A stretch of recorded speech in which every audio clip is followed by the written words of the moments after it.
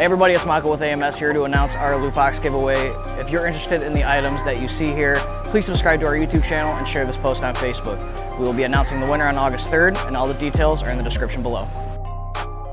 What's up guys, Dale with AMS Performance here, and this is my BMW 3 Series.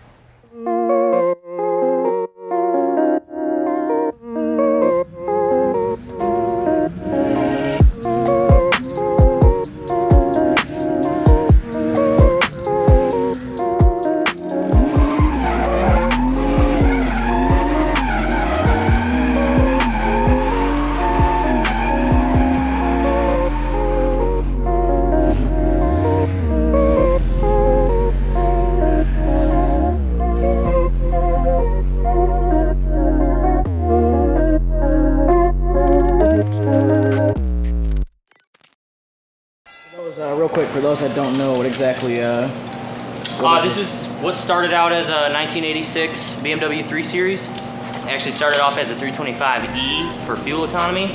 It's not anymore. It's an M20 B25 engine, bone stock short block, stock head aside from a mild cam, and it's boosted. I mean, I'll show you under the engine, or under the hood here in a second. Sounds good.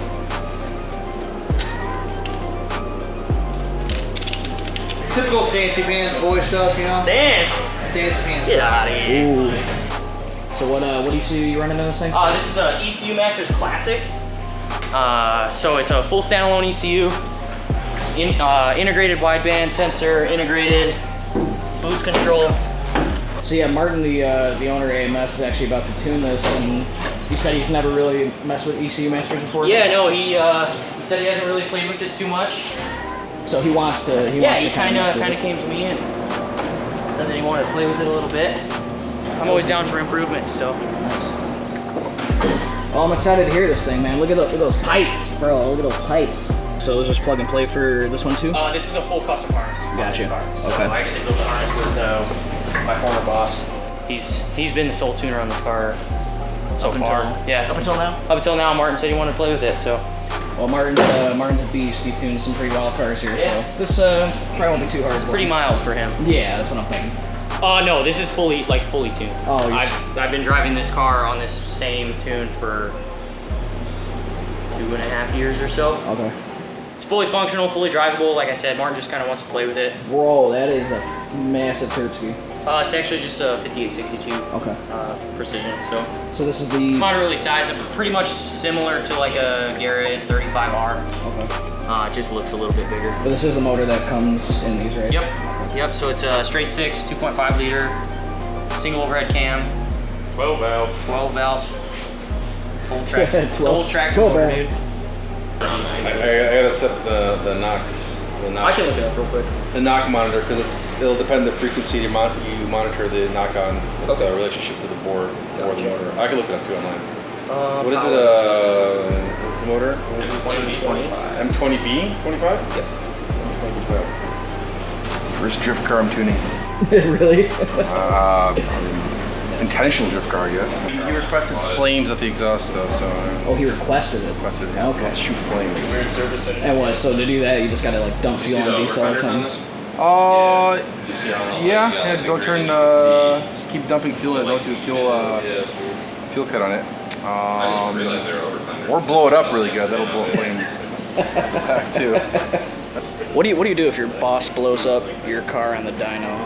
I don't think you can get mad. I don't think you're allowed to. I need this. I need USB, this to that USB cable.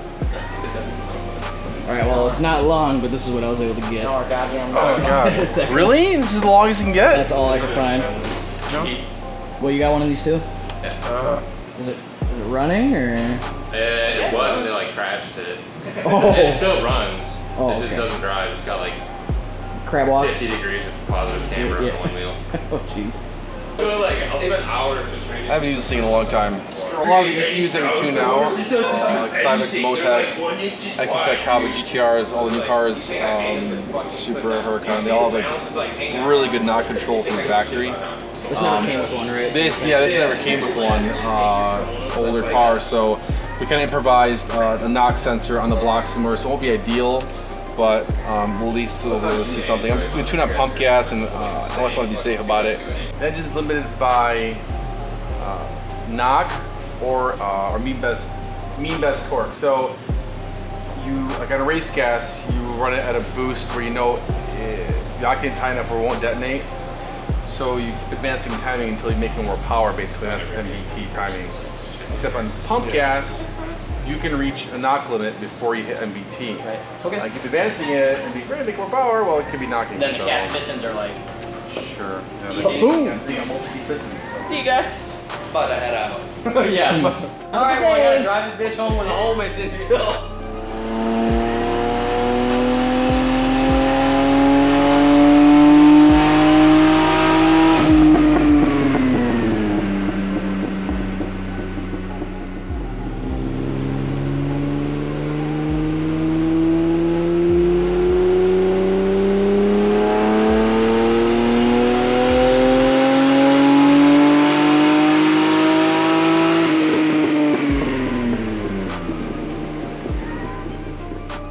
Just mounting up some spares for a little drift event we're going to go to this weekend. Shake the car down. It's the first time I've driven it. So last time you were getting the tune by Martin back there. I had to leave a little bit early, but how did the rest of that go? It went well. We had a couple of small issues, nothing too crazy. Like I said, the car was tuned before, it ran really great. We just wanted to try some different strategies inside the ECU.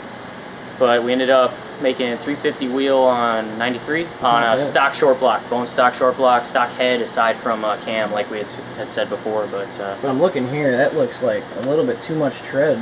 Yeah, there's quite a bit. There's quite a bit of tread on these. They're actually. We got to run that down.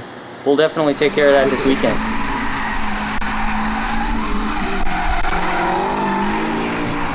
Well, everybody, thanks for checking back in. We are now at Jefferson Speedway in Wisconsin, and we're actually here to watch Dale, who is one of the employees of AMS, do some drifting, and it's going to be pretty nasty. His BMW is super sick. I think before this, you guys already saw some shots on the dyno, but yeah, the car should be performing well, so we're going to go check in with him. But first, let's see some dope cinematics. How about that?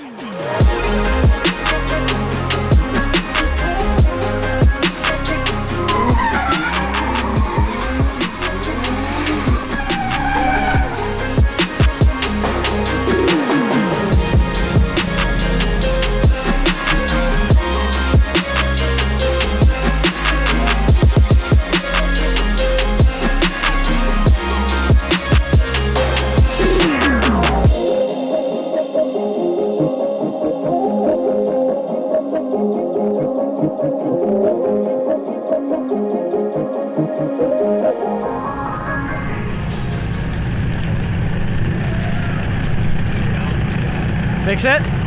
Fixed. It's gonna be shitty, but it's fixed. Yeah, they're set. I just gotta reposition the jack. I'm gonna set it down on the stand. Okay, thanks. Just drift car things. Shit's dumb, dude. Highly don't recommend. The back left or back right one? Back, yeah. Go ahead and start tightening that one, maybe. Okay.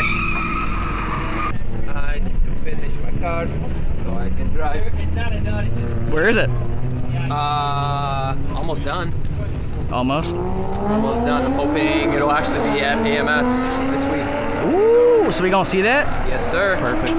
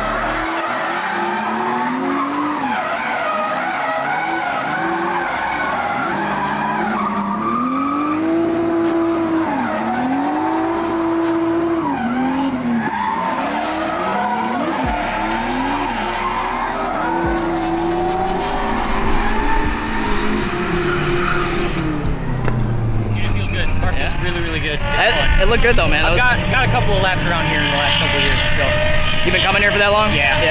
It's one of our go-tos. Like, I live super close, so.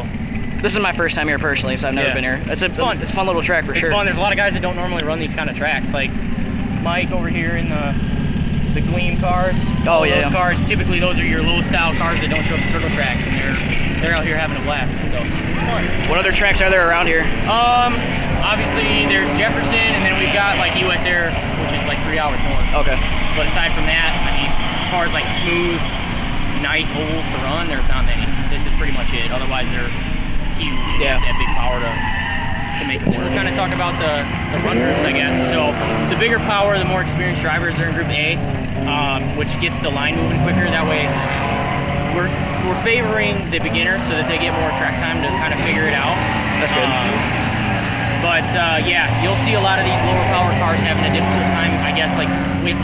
It's not the fact that they don't make a ton of power, it's the fact that they don't know the line very well. You can link this track with a stock KA car, you just have to know where to do it. Just seat time pretty much. Exactly. Yeah, knowing the track more. Knowing where you need to be, stuff like that. Cool. But you've had some seat time here because those pretty good runs. Yeah, no, it felt good. I mean, shifter held up though? Shifter held up. It feels weird for sure, but it works. We're here, I'm not gonna leave.